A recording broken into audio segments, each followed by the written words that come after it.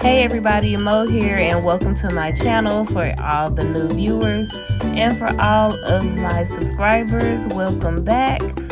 Today I just want to show you guys how I'm going to be making my 4th of July centerpieces, and everything is pretty much from the Dollar Tree. So as you see this floral foam here, you're going to need that.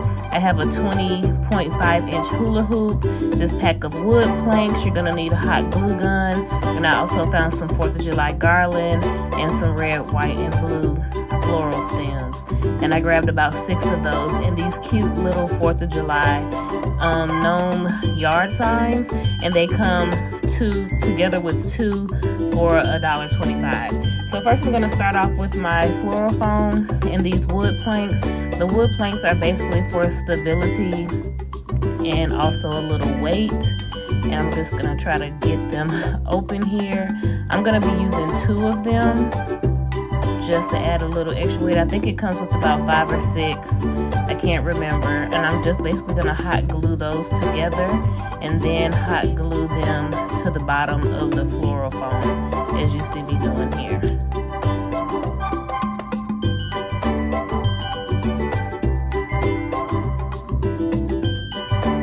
They're not that heavy, so that is the reason why I'm going to use 2, just for a little extra weight.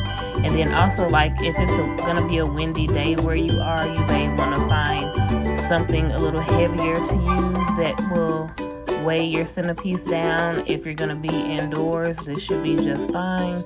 Or if you just know it's not going to be very windy where you are, you should be fine as well. Or you can use something else as weights, like maybe you can get the clear rocks or something and set them on top of your foam block once you've completed your centerpiece. So we have that there, and then you want to grab, you can use a butter knife, a knife, any blade, whatever that will cut through your floral foam.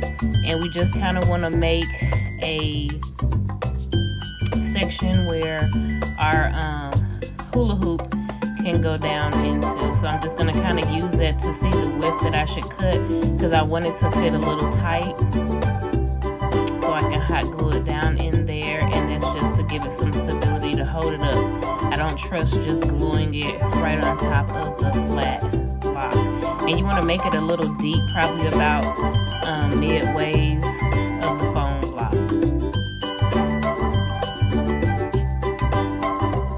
And it doesn't have to be perfect, because we're going to cover this foam block and nobody's going to see it. So even if you don't feel if you're going to do this with kids, maybe you want to like use a fork or a spoon or something so that they're not using anything sharp. But we just basically want to make a well for our hoop to sit in.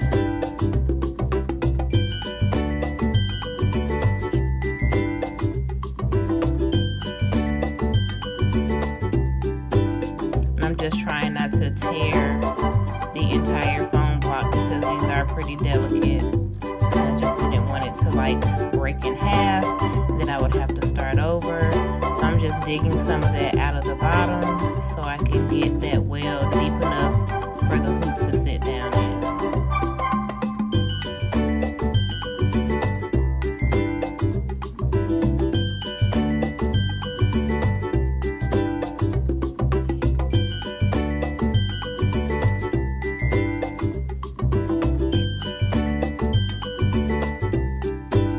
And then I'm just placing that to see how I'm going to hot glue it.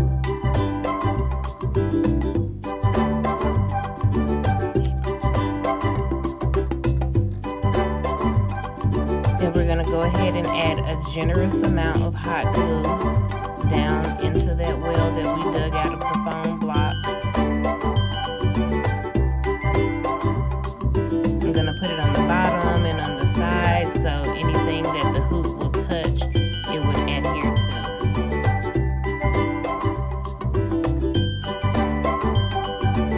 And I'm just going to hold that down until it dries. Just for a few seconds, it doesn't take too long.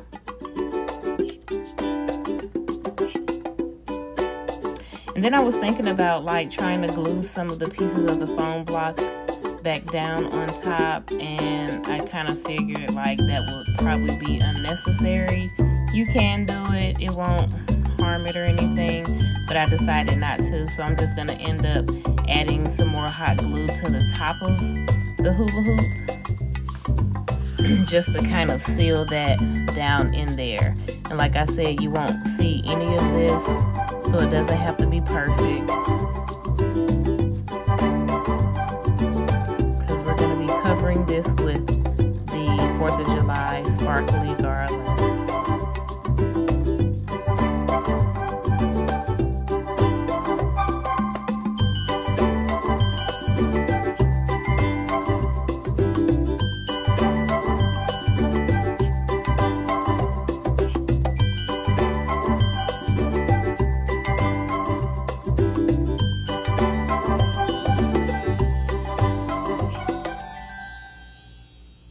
So now I'm going to take my garland and unravel. I'm only going to use one of the garland. I got 2 just in case, but it just depends on how bulky that you want your centerpiece to look. But because of this like kind of, I guess, confetti style garland, it looks full enough for me with just one, so you're not using so many supplies just for one centerpiece. But it's definitely up to your preference. If you would like to use 2 because you want it thicker, you can definitely use 2. And basically you're just gonna wrap this around. There's no rhyme or reason. There's no specific way to do it. You're basically just camouflaging the foam.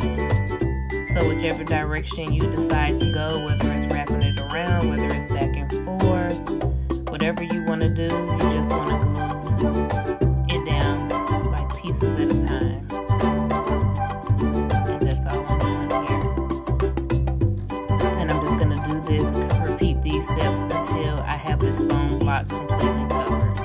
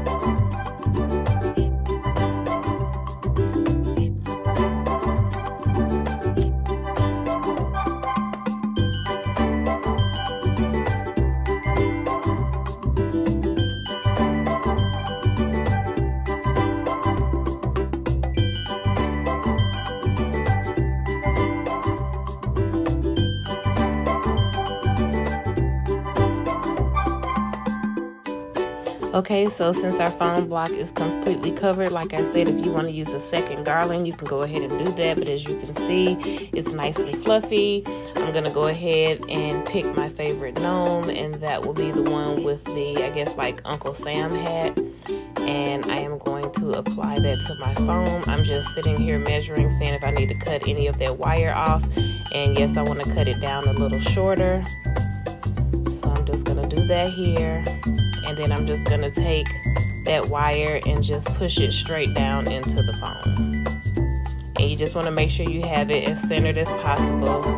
He was leaning a little, so I decided to try to fix him.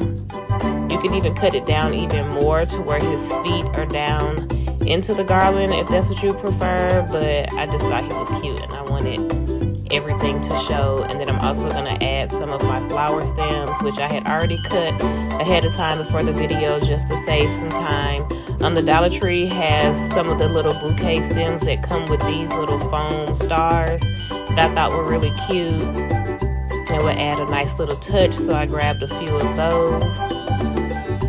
And we are just going to add them. They come with leaves on them, but I really didn't want the leaves on the flowers or anything on this centerpiece. I don't know. I didn't want that look, but it's totally fine. If that's what you want to do, you can leave your leaves on your florals. I just decided to take them off. And I'm just kind of adding the florals for fillers. If you're not a flower person or you don't want to incorporate flowers, you don't have to use flowers. You can find something else. You can get like the little foil sparkly little stem things, the little floral picks, and you can use those so it kind of looks like fireworks are shooting out the base of your centerpiece. But I just wanted to add some of these florals.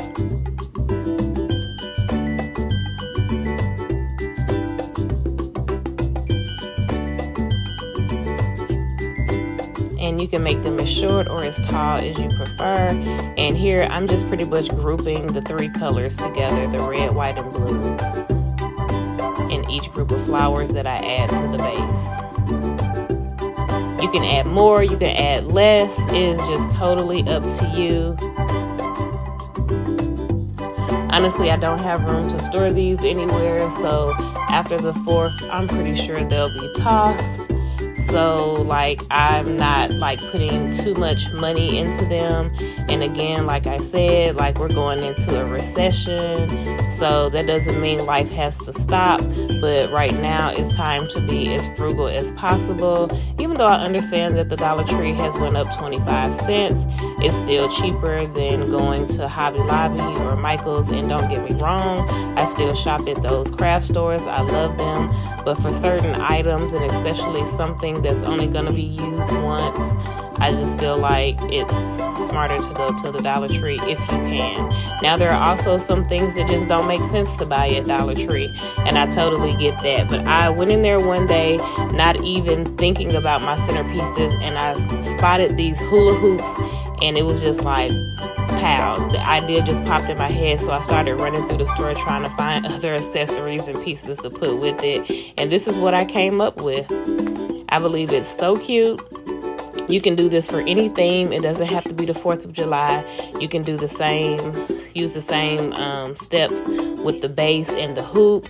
You can even save these hula hoops. You can spray paint them gold, silver, or whatever color to match your event, instead of going and buying the heavy duty metal hoops for centerpieces. This is a cheap and affordable way to upgrade your centerpieces for your event tables, and no one would really even know like who's really like touching and playing with the centerpieces. So like I said, you can do this for any occasion. If you have a Mickey Mouse party, if you have a unicorn party, you can do this for baby showers or anything.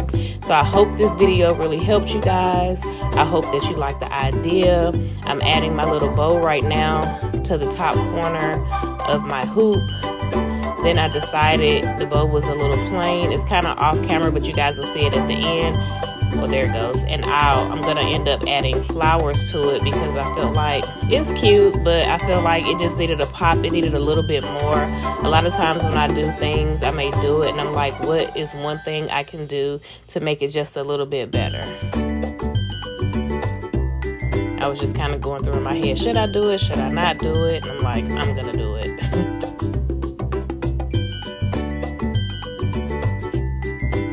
So if you guys have any questions or comments, feel free to leave those below.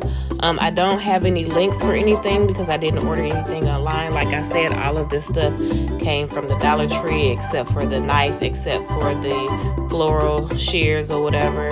You can get those from like Walmart, Target, or your local craft store if you don't already have them.